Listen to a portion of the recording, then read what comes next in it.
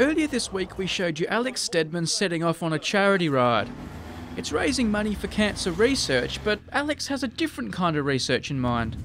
With cameras on his bike, this is one that sort of looks up at me, and surveys for fellow riders, Alex is trying to make a science of biker behaviour and safety.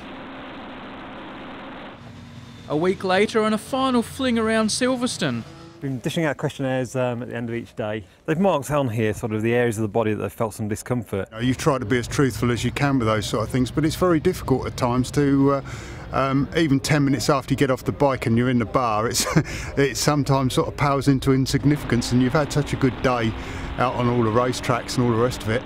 But someone's missing. It seems one of the guys took this bend in Scotland a little too fast. He wasn't too badly hurt, but the bike lent by Triumph was. We spoke to Triumph about it and told them what happened, and they appreciate that accidents do happen. The next day, Alex is at it again. So this is our stand. He's at a major motorbike show.